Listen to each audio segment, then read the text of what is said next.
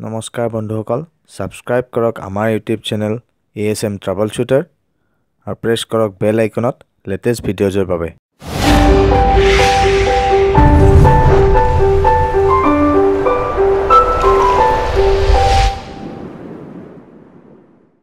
নমস্কাৰ বন্ধুসকল আকৌ মই স্বাগতম জনাইছো আপোনালোকক মোৰ ইউটিউব চেনেল ASM ট্ৰাবল শুটাৰলৈ মই আগতেও ভিডিও পোষ্ট কৰিছিলো ফটোশ্বপৰ বিষয়ত আজিও ফটোশ্বপৰ বিষয়ত ভিডিওটো পোষ্ট কৰিছো এই ভিডিওটোত মই আপোনালোকক দেখুৱাবলৈ চেষ্টা কৰিম এই ফটোশ্বপত বেকগ্ৰাউণ্ড এটা কেনেকৈ চেঞ্জ কৰিব পাৰি ফটো এটাৰ আজি মই ইউজ কৰি আছো Photoshop CS5 আগতেও কৈছিলো আপোনালোকক যে মই Photoshop CS5 ইউজ কৰি আছো আপোনালোকে Photoshop CS5 ইউজ কৰিব পাৰে earlier version use কৰিব পাৰে যেনে আগৰ ভাৰ্সন বিলাক 7.0 8.0 এইকেইটা ইউজ কৰিব পাৰে আৰু যদি আপোনালোকৰ Photoshop CS5 ত কৈ আপডেট আছে তেনেহলে ভাল কথা এইটো আপোনালোকে ইউজ কৰিব পাৰিব কিন্তু প্ৰসেসটো একেই হ'ব সো আমি এতিয়া আমাৰ যেটো ব্যাকগ্ৰাউণ্ড আছে এই ফটোটোৰ যেটো ব্যাকগ্ৰাউণ্ড আছে এইটো আমি চেঞ্জ কৰাৰ কাৰণে আমি লাছো টুলটো লম ঠিক আছে লাছো টুলটো লৈ আমি এই ফটোটো আমি ব্যাকগ্ৰাউণ্ডটো চেঞ্জ কৰিবলৈ চেষ্টা কৰিম সো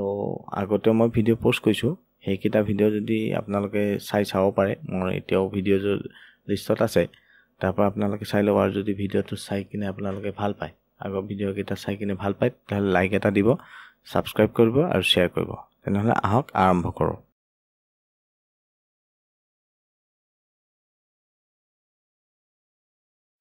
এতিয়া আমাৰ ইয়াত ফটোশ্বপটো ওপেন কৰি লৈছো ওপেন CS5 ত ওপেন হৈ আছে এতিয়া বৰ্তমান এইটো ফটোৰ আমি ব্যাকগ্ৰাউণ্ডটো চেঞ্জ কৰিম এই যিখিনি ব্যাকগ্ৰাউণ্ড এৰিয়া আছে এটো আমি সিঙ্গেল কালাৰ এটা লৈ চেঞ্জ কৰিম যেনে ধৰক ব্লু আপোনালোকে যদি বেলেগ লাগে আপোনালোকে নিজৰ পছন্দৰ মতে লৈ লব কালাৰটো এই ব্যাকগ্ৰাউণ্ডটোত বৰ্তমান আমাৰ বহু আছে পিছপিনে বহু বস্তু আছে ৰাস্তা আছে সো আমি কি কৰিম এটা সিঙ্গেল আমি কালাৰ লৈ এটো চেঞ্জ কৰিম তাৰ কাৰণে লাছো টুলটো লৈ ললো লাছো টুলটো আপোনালোকে পলিগনেল লাছো টুলটো ললে বেছি ইজি পাব মই হেইটোৱে লৈ লৈছো এতিয়া মই এৰিয়াটো সিলেকশন কৰিম এৰিয়াটো সিলেকশন কৰাৰ কাৰণে সিম্পলি জাস্ট ষ্ট্ৰোক কৰি গলে হল আগতে মই যেনেকৈ কৈছো আৰু এতিয়া মই ভিডিওটো স্পীড তেতিয়া ভিডিওটো বেছি দীঘল নহয় শৰ্ট ভিডিও হ'ব আপোনালোকেও চাই ভাল পাব বেছি দীঘল নহল বেছি দীঘল হলে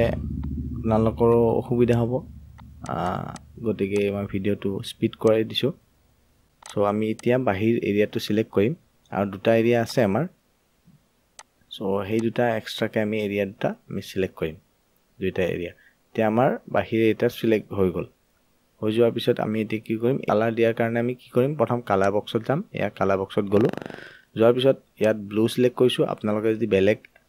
ৰেড সিলেক্ট কৰিব খোজে ৰেড সিলেক্ট কৰিব পাৰে মই বৰ্তমান ব্লু লোৱা আছে এতিয়া যদি আপোনালোকে ৰেড টো লব পাৰে ইয়াত ক্লিক কৰিলে হল আৰু ৰেড ললে পিছত ওকে কৰিলে হ'ব এতিয়া মই এই ফটোটোত ৰেড নকৰো এই ফটোটোত মই ব্লু কৰিম তাৰ কাৰণে মই ব্লু সিলেক্ট কৰিম এখিনি আমি বৰ্তমান ৰেড লোৱা আছিল এতিয়া আমি ব্লু কৰিলো ব্লু কৰাৰ পিছত এতিয়া আমি ওকে কৰিলো তাৰ পিছত আমি কি কৰিম নতুন লেয়াৰ এটা লোৱা আছে আগতেও কৈছো আপোনালোকক লেয়াৰৰ কথা গতিকে লেয়াৰটোত আমি গৈ কিনে অল্টাৰ বেকস্পেচ কিবৰ্ডত অল্টাৰ বেকস্পেচ কৰিলে আমাৰ এৰিয়াটো কালাৰ হৈ যাব সো মই অল্টাৰ বেকস্পেচ কৈছো এতিয়া যিখিনি আমাৰ এই দুটা এৰিয়া আমাৰ কালাৰ হোৱা নাই সেই দুটা এৰিয়া আমি কালাৰ কৰিব পাৰিম তাৰ কাৰণে কি কৰিম আকৌ লাছো টুলে কৰিম আগৰ নিচিনাকে এৰিয়াটো সিলেক্ট কৰি যাম সিলেকশন কমপ্লিট হোৱাৰ পিছত আমি তাত আগৰ নিচিনাকে অল্টাৰ বেকস্পেচ কিবৰ্ডত অল্টাৰ আৰু বেকস্পেচ একেলগে যেতিয়া আমি প্ৰেছ কৰিম এৰিয়াটো আমাৰ সিলেকশন এৰিয়াটোত কালাৰ হৈ যাব তাৰ কাৰণে আপোনালোকে যদি ফটোটোত যেটো ব্যাকগ্ৰাউণ্ড ইমেজ হয় মানে মেইন ইমেজটোত যদি আপোনালোকে কালাৰ দিব নখোজে কালাৰটো দিয়াৰ আগত কেনে আছিল আৰু কালাৰটো দিয়াৰ পিছত কেনেকুৱা চেঞ্জ হৈছে হেতু চাবৰ কাৰণে আপোনালোকে যদি কৰে তেতিয়া হলে আপোনালোকে লেয়াৰটো লৈ লব ঠিক আছে লেয়াৰটো ললে তেতিয়া আপোনালোকে আগতে কেনেকুৱা আছিল আৰু কালাৰটো দিয়াৰ পিছত কেনেকুৱা হৈছে হেতু চাব পাৰিব তে বৰ্তমান মই লেআউট কৰি আছো লেআউটত মই কালাৰটো দি আছো সো এটা এৰিয়া সিলেক্ট হৈ গল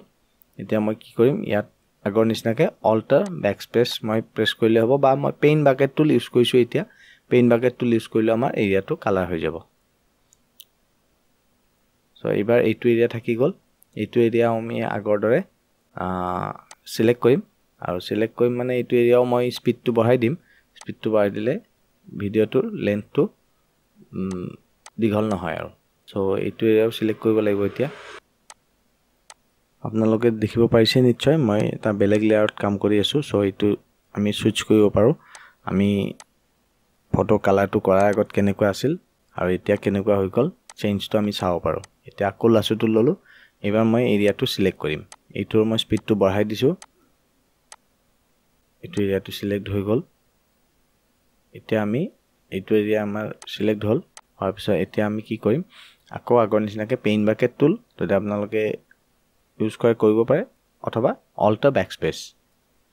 বেকস্পেস প্ৰেছ কৰিলে আমাৰ এৰিয়াটো কালাৰ হৈ যাব এতিয়া আপোনালোকে ধৰিব পাইছে যে আমাৰ ব্যাকগ্ৰাউণ্ডটো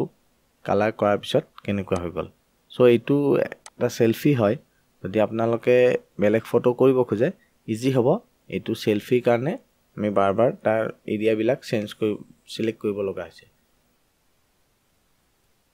আমি এতিয়া সেভ কৰিম আপোনালোকে জেপিইজি সেভ কৰে বা ফটোশপ ফৰমেটত সেভ কৰে আপোনালোকে যদি জেপিইজি সেভ কৰে তেনেহলে ফটোটো মাৰ্জ হৈ যাব এটা ক্ৰিয়েট ফাইল হৈ যাব আৰু যদি আপোনালোকে ফটোশপত সেভ কৰে তেতিয়াহলে আপোনালোকে আগলৈও ফটোটো এডিট কৰিব পাৰিব সো এইটো ফটোটোৰ নামটো লিখি দিলো এইটো ফটোটোৰ নামটো লিখি দিলো তাৰ পিছত ওকে কৰিলো আৰু সেভ কৰি দিলো আৰু যদি আপোনালোকে Photoshop ফৰমেটত জেপিইজি তলত ফৰমেটটো সিলেক্ট কৰিলে হ'ল এতিয়া আমাৰ দেখিব পাইছে দুইটা ফটোটো চেঞ্জ কৰাৰ পিছত ব্যাকগ্ৰাউণ্ডটো চেঞ্জ কৰাৰ পিছত কেনেকুৱা হৈ গল আৰু ব্যাকগ্ৰাউণ্ডটো চেঞ্জ কৰাৰ আগত কেনেকুৱা আছিল হেয়া চাওক সো যদি ভিডিওটো ভাল পাইছে চাই লাইক কৰিব কমেন্ট কৰিব আৰু শেয়াৰ কৰিবলৈ নাপাহৰিব থ্যাংক ইউ